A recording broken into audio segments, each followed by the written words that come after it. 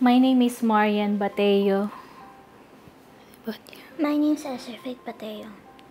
We live in Tanawan Leyte, Philippines. I'm the mother of Esther Faith, and she was diagnosed with congenital heart disease called tetralogy of Fallot when she was 3 months old.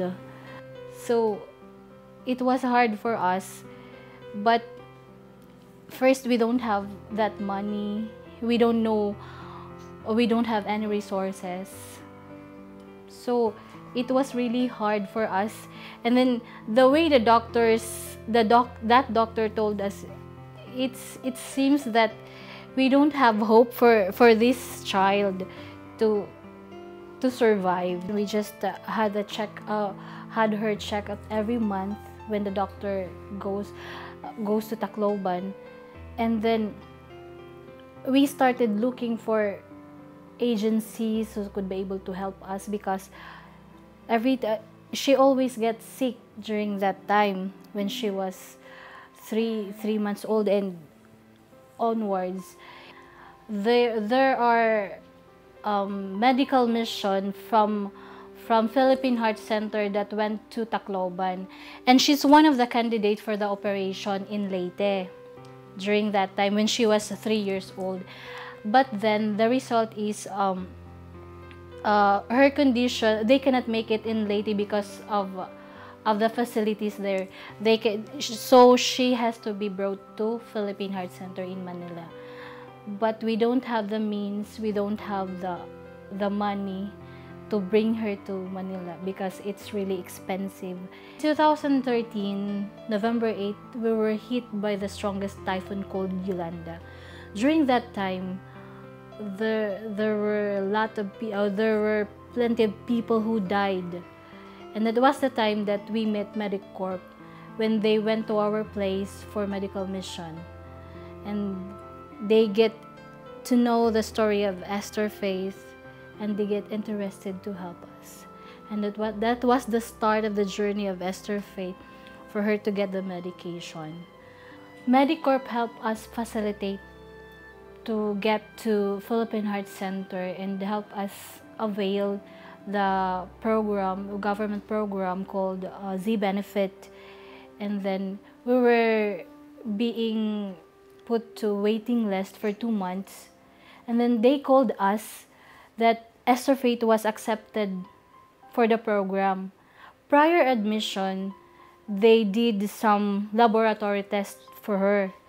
And then they found out that her heart is fading, and then the surgeon there said that they couldn't be able to do the surgery because they would suggest that her life would be prolonged if no intervention, no surgical intervention, and she cannot make it if they pursue the operation. They said that she could not be able to make it.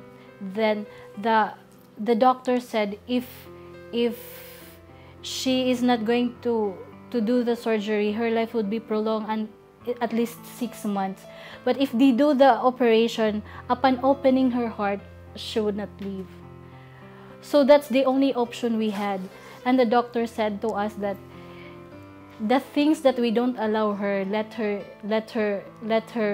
do, let her play. It would be painful for the child not to experience those things. For the next couple of years, she did regular phlebotomy. It was her only option to extend her life. The doctor said that there's no option in the Philippines, so she needs to be in the United States. So that's the time Lawson started coordinated with the MedicCorps to facilitate Esther Faith to bring to here in USA. Now we're in Orlando, Florida. We are so excited for her to have the total repair of the heart in Advent Health Hospital. Thank you so much for everyone who prayed and helped to get this operation be possible.